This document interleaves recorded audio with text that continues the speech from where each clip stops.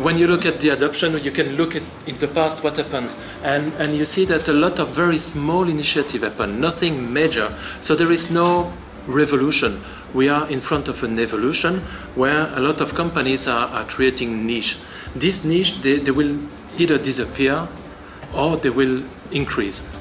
I do believe that the future will be a consolidation of all the niche that will increase to make something that has a business value for the community. So it's interesting to ask yourself the question, should I follow the hype of the technology, or should I really think in terms of business value for the adopter of the blockchain?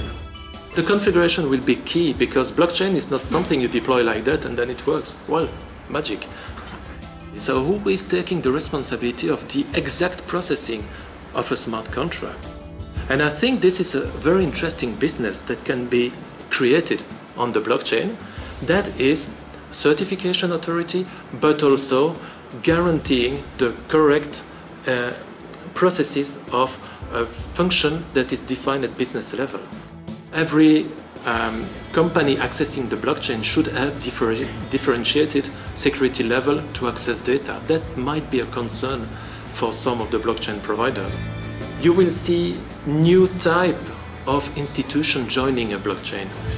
Don't wait. Create a proof of concept.